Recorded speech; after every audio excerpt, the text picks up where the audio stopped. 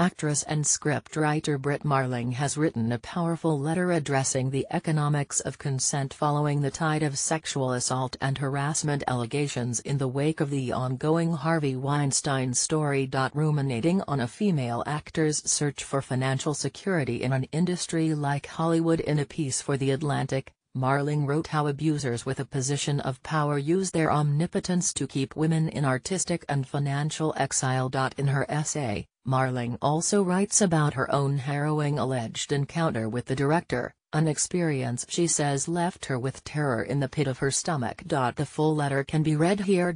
I studied economics in college and went to New York to become an investment banker, writes Marling of wanting financial independence. But having been interested in acting and filmmaking in college, Marling says she decided she wanted a career change, and that acting felt like a noble pursuit. However, when she began auditioning for roles, she soon came to realize that women were far from equal players in the film industry.